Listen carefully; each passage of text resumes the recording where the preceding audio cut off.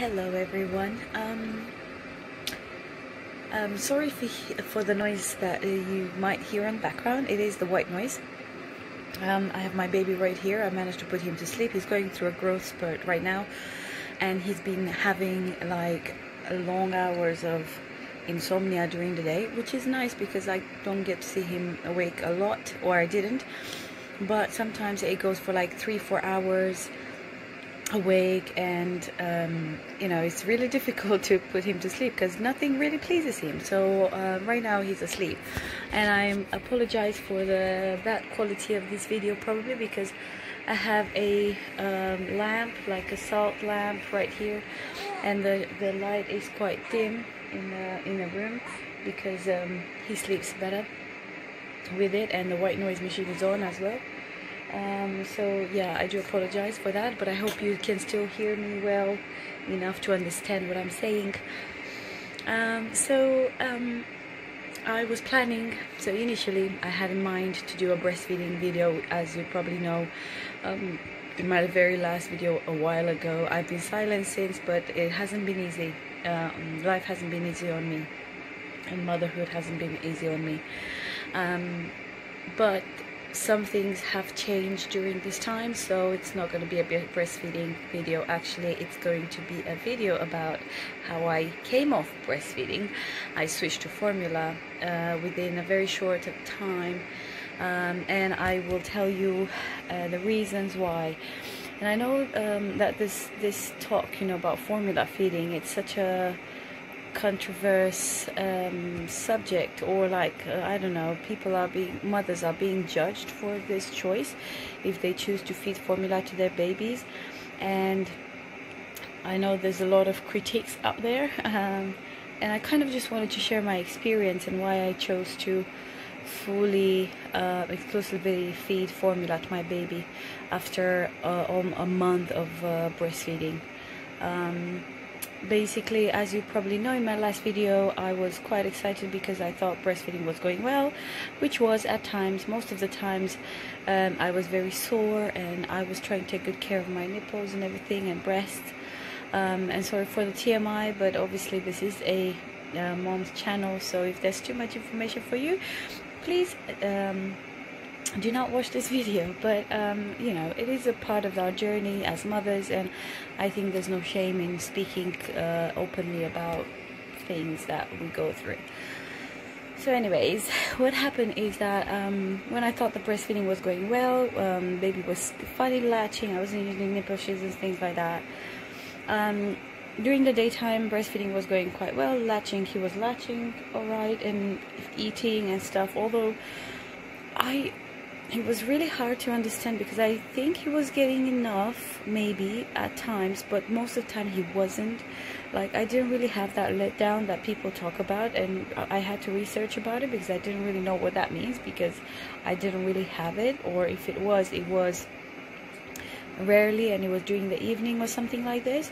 But most of the time he was struggling. Sometimes he wouldn't want one of my, like, I would give him one of my breasts, like the right breast for example, and he wouldn't want it, so I had to put him on the left one, and so it was a struggle anyway.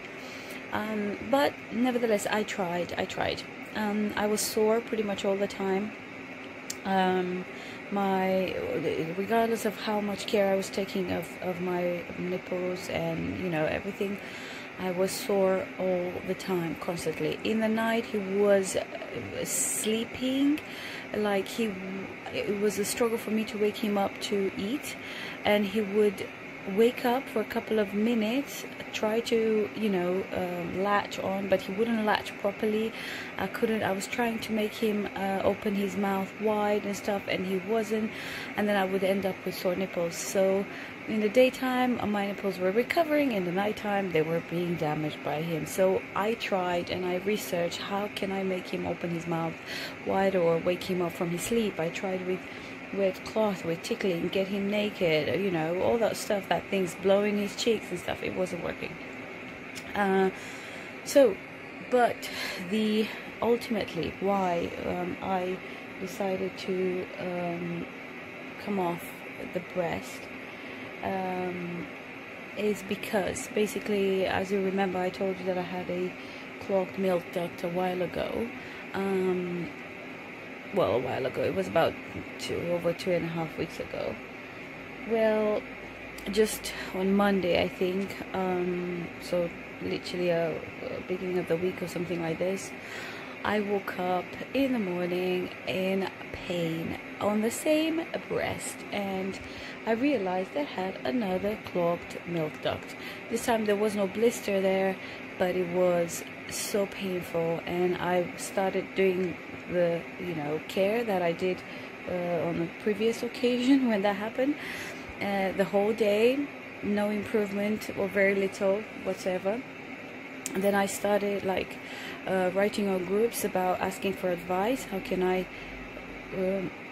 heal that fast, or if they're moms and stuff. And obviously I already kind of knew what I should be doing because I did it in the first place previously, and I had everything I needed, but this time it wasn't really working well, and they kept telling me to feed the baby on the same because it will unclog, but I just couldn't. The pain was just so, it was going deep in my soul and like down to my toes, and I tried to put the baby on it to eat, but I couldn't. I could only hold him there for a few seconds, and then I literally was in tears.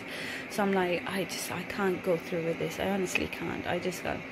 So okay, I said I'll try to put him on the other breast only, but imagine, because you have to feed so often, and the breast was getting sore, and then I started getting really sore on that one too. And I don't know if it was the pain from my left one kind of transferring to the other one, but because it was like a ghost pain on both of them.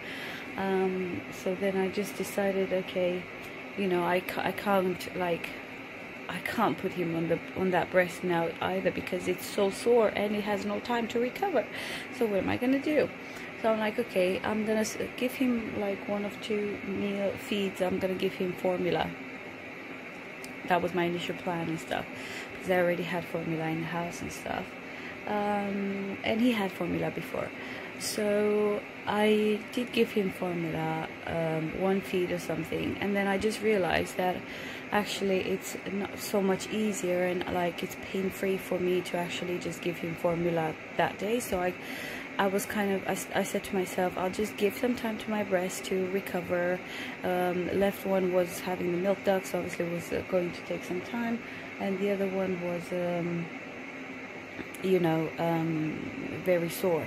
So I said, I'll give it a break, I'll just pump and give him some milk. And I had plenty of milk pumped in the fridge and like bags and stuff, and I said I'll give him in a bottle and also supplement with formula, and then when my breasts are recovered, then we'll see, I'll make a decision. And as my right nipple was kind of healing slowly and stuff, like I was feeling I had to think very well. I just thought I can't like be in pain, that what made me decide to go off completely. And I did it cold turkey, guys. I like cold turkey, and I tell you, it's not easy, it's not fun, it's freaking painful.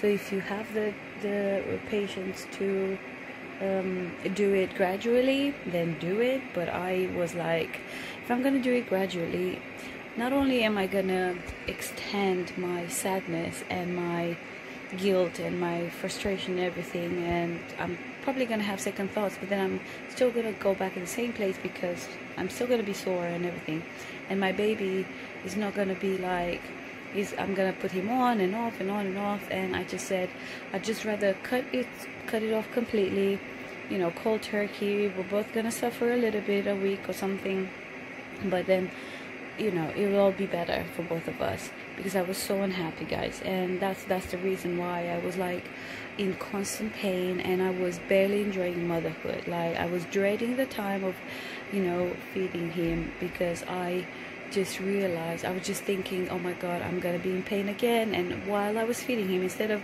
gazing in his eyes or looking at his face and things like that, I was like thinking, how many minutes am I gonna have to stay for him to feed? So honestly, I was feeling miserable, I was suffering, and I realized that actually it's not healthy, and if one starts suffering, then it's definitely not a good thing. because motherhood should be a joyful moment. I should be able to bond with my baby during the feeding time instead of dreading it and waiting for him to finish and stuff. So yeah, I had a really good thought, and although I was feeling like, oh my god, I'm gonna be one of those mothers who are gonna feed him formula, like I should be trying, I started feeling really guilty. And you know, I went to GP, saw me, and he said that is, you know, my breasts were very engorged, both of them, and he gave me some antibiotics because he thought that I might end up with mastitis on one of them and stuff. Anyway, so those things kind of forced me, in a sense, helped me to make my decision, you know, and just get off and just feed him formula. And so I thought much better. I started reading online, and I watched videos on YouTube about moms, like positive formula feeding stories, and about other moms who chose to feed formula despite all the criticizing that goes around, and benefits and stuff. So I just tried to get all like information in to help me feel like I'm making the right decision, and to understand that I'm making the right decision, not because I'm selfish or because I'm like, of course I just didn't want to go with the pain anymore, because I was making me so miserable and unhappy that I couldn't enjoy anything. My body was in pain. So but I didn't want to, I wanted to understand the, you know, that I'm making the best choice for me and my baby, so that we can be both happy, because at the end of the day, a breast is best, and it's true, it's got so many health benefits and everything. But really, my baby probably wants, you know, like, you would be a better benefit to your baby if you're happy, and if you smile, and you can love him, and you can, you know, play with him and things like that, instead of being in pain and being miserable and dreading every single you know, time you pump or feed and stuff. So yeah, it wasn't easy to make the decision. And after I took the decision, I was still like I was still kind of thinking like reconsidering it in my head. I was feeling so emotional. I was crying because my baby, like, he would never look for my breast before when I would breastfeed, but once I stopped with the breast, he started looking for my breast. And you know, and I was so tempted to give it to him, but then I just said to myself, no, I'm not going to do this. I need to go on with this, because otherwise, you know, it's not going to be okay for any of us in the long run. So, you know, it broke my heart, because when he was looking for the breast, I was in tears, like, honestly guys, in tears, and I couldn't stop crying for like 5 minutes, and I was feeding him the bottle, and it was just painful. It was breaking my heart, because I felt like our connection was somehow broken and stuff. And it took me some really good days to actually understand and realize that actually, yes, you're bonding through breastfeeding, but that's not the only way to bond. Like, I hold my baby all the time when I bottle feed him. I you know, I kiss him on his forehead, I kiss his cheeks, you know, I hold him really tight and really close, and sometimes I do skin to skin, although because I've been very much in pain with my breast because they've been engorged and obviously cold turkey, I wasn't able to do skin to skin with him. But once those are going to be healed, I will do a lot more often skin to skin with him. And you know, like, you can bond so many ways, other ways, and the baby feels it. He's been sleeping on my chest a lot and stuff. And to be honest, like, there's one thing I can say, guys, like, it was really hard to make this decision. I felt guilty, and I felt shame, I felt frustrated, I felt like I'm failing at being a mom, and that maybe I should just, you know, suck it up, or, you know, live with the pain and things like that, like many moms do. Like, they end up with sore, cracked nipple. I don't know how they feed their kids, honestly, with bloody nipples and cracks and stuff like that. I honestly don't know. Like, I don't want to sound like I'm selfish, but to be honest, you know, pain is not something fun. And if you like hate something and like really dread that moment, then I don't think you should do it. So since I've started formula feeding, baby's been sleeping really well, actually, and I've given him I've got some stuff like for colics and for stuff just to prevent some stuff, and I will do another video for you guys another day, because I'm actually using some things, like really good things. So I'll do another video with my setup for formula feeding, because it works really well, and during the daytime and during the nighttime. But right now I just wanted to share my experience with switching to formula. So since I've switched with formula, my breast got really like engorged. I was in a hell of a lot of pain, really, like I still am, and I'm almost on the 7th day, but hopefully another 2-3 days, and then that'll be it, until the milk dries up. I've been doing all this research how to dry up your milk really quick and stuff. For me, it hasn't worked that, that fast. But what I did is basically to stop, to switch to formula, I basically stopped fully breastfeeding him, and I almost kind of reduced pumping a lot, because pumping and expressing and stuff stimulates milk production. So I was suffering like hell, especially in the night. Daytime was not okay. It was super painful. I could barely touch, could barely hold my baby in my arms and stuff. But during the nighttime, I was in tears, honestly, and I would wake up, express a little bit just to relieve some pressure, put cold compresses and cold cabbage leaves, and I was taking antibiotic and Sudafed or something like this, which apparently helps with drying the milk up. And I was doing all these things, just to kind of help, and I couldn't really see a difference up until like today, probably, like yesterday, yesterday I would say a big difference. But today I can see a big difference, and I'm hoping that in the next 2-3 days it will stop fully, like they will be pain-free.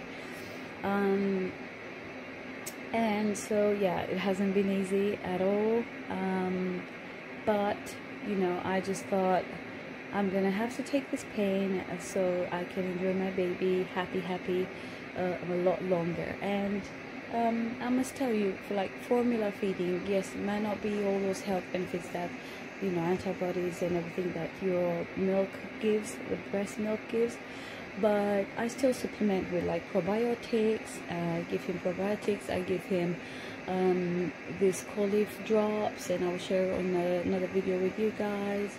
I have been sometimes giving him like fennel tea and stuff, vitamin D drops and stuff. So I still, and I know God is gonna take care of him. That's all I can say. It's like, yes, breast milk is beneficial and things, but God, who is the ultimate one that protects, He gives lives, takes lives, and He takes care of us. So I just pray that He's going to protect him and keep him healthy, and so far so good. He hasn't been having that many problems with gas and stuff, but mainly because I'm also giving him these things which really work.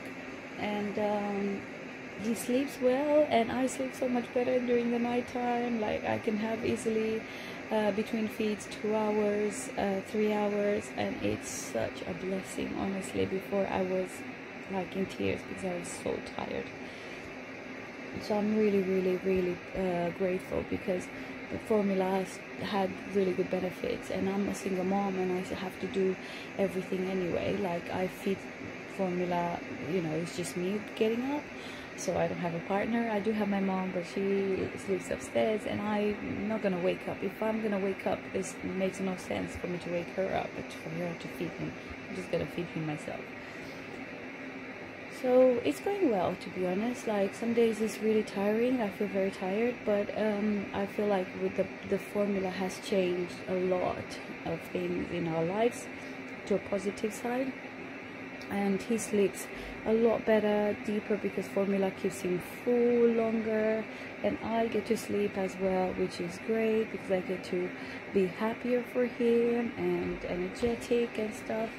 And yeah, like it's good, formula. It's a good quality that I have. It's a cow and gate, and it's working well so far. So yeah, and he's growing. He's 6 weeks now, and he's got, he gained the weight that he should be gaining, and I think we're gonna have his checks soon at some point. But I think he's around 5 kg right now, which is very good for his age. And I'm definitely much better mentally and physically. Mentally it was really stressful for me, and I tell you, like, it doesn't really matter. Your baby is gonna love you regardless. I know it's gonna be hard to make some decisions, but such is life. But if you're going to lose your mental health or your physical health, and you're not gonna enjoy your baby and those special precious moments that you should be spending with him, then I think you should just really consider very well and make the right decisions for yourself, and not look around yourself, because nobody knows your path, nobody knows what you're going through, your reasons and everything. Like, you're the only one who knows what the right thing is.